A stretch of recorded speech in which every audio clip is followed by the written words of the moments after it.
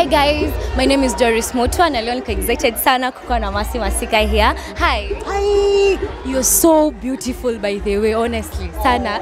Oh, thank you. Thank you. So are you? Thank you. Thank you. How do you feel about the event? I love it. I love to see.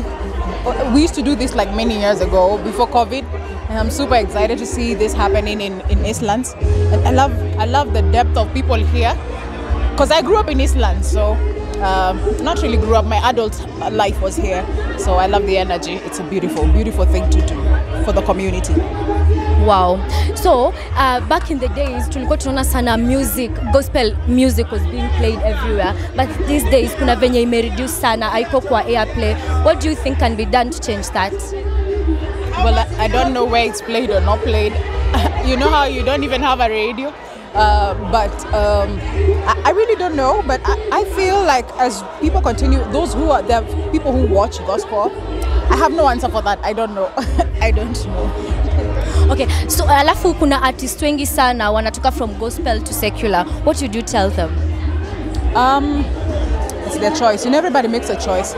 If you decide today to do drugs, or anybody decides to do anything crazy, it's a decision. So I don't think there's anything you can tell people who made a decision. It's a decision people make just to go whatever direction they want to in life, and that's their decision. It has its consequences, and they'll figure it out. But I kind of know the consequences are very tough. They'll come back, and so because God loves people, and He's a jealous God, and so that's their business. Let's mind ours. Would you yourself live gospel? It's never crossed my mind. And I wanted to ask, which is your favorite gospel music right now? What do you mean? Like, ni ngoma gani na kubamba sana ya gospel? There's a new artist. Her name is Do.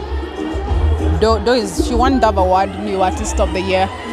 She's really good. She's under Jonathan McReynolds' label, and I love her music. She's amazing. But I love everybody. I don't have a favorite, you know. But we find ourselves quite listening to her. She only has 3 songs, so but I like everybody. I don't think I have any. But there's a guy, Kevin Donswell. When I need to worship, he's really my person.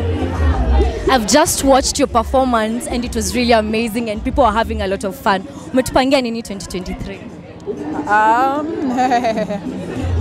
I think I'm going more into teaching ministry, and that's the area I feel called in. And of course, new music, lots of music. I think for the last 2 years I've been a bit chilled, releasing one worship song. So I'm going to do variety of songs, and I'm excited about that. And also a live recording at some point of the year.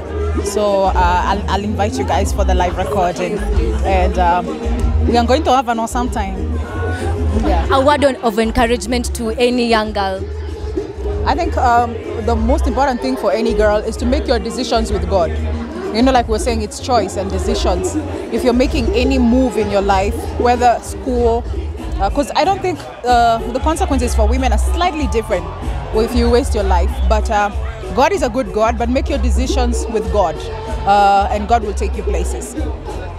Thank you so much for your time. I really appreciate it. Amen. Thank you. It was a pleasure meeting you. Pleasure too, Doris.